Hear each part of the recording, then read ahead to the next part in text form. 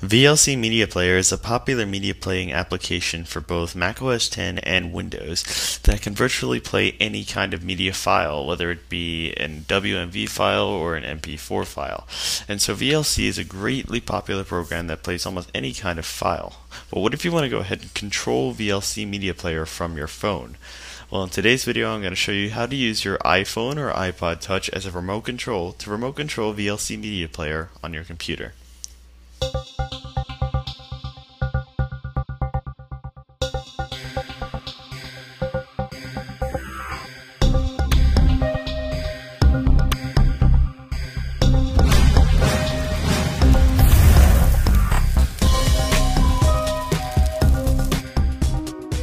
So to go ahead and get started, the first thing you're going to need is to download VLC Media Player onto your computer. If you don't have it already, you can download this from videoland.org/VLC. I will provide a link in the video's description. So once you have VLC Media Player downloaded, the first thing you want to do is go to iTunes, and you want to go to the iTunes App Store, and you want to search for VLC Remote. You'll see two options there, VLC Remote Lite and VLC Remote just normal. VLC Remote Normal, I believe, is around $5, and VLC Remote Lite is free. I'd go for pay for the $5 version because it gets you the full amount, so you can get the full amount of usability out of the application, and $5 isn't that much. So just go ahead and download that application and make sure it's downloaded onto your iPhone or iPod Touch. Once you have that downloaded, the first thing you want to do is you want to go ahead and set it up. So to go ahead and set it up, what you want to do is you just want to open up the application on your phone, and then it'll prompt you to go ahead and search for VLC on your computer.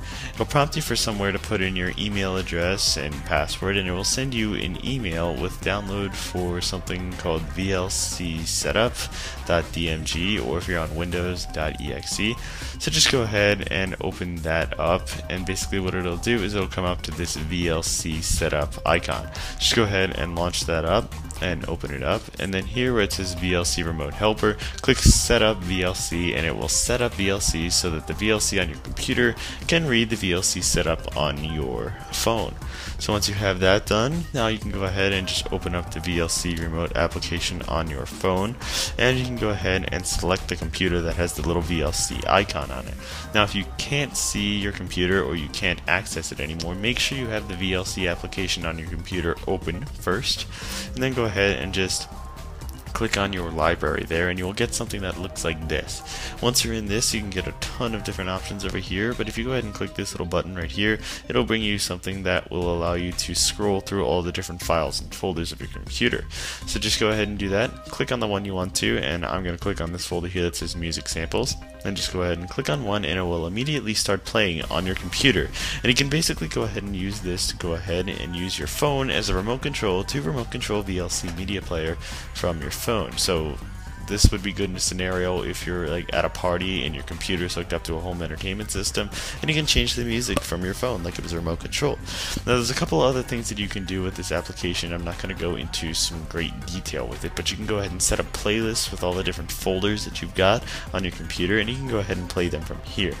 Other than that, you have the basic commands of play, pause, and stop, and you have a bunch of other options like the time and advanced controls and skins and settings and stuff. But I'm not going to go through in too great of a detail what all of these are. Well, basically that's it. That's the application VLC Remote for the iPhone and iPod Touch.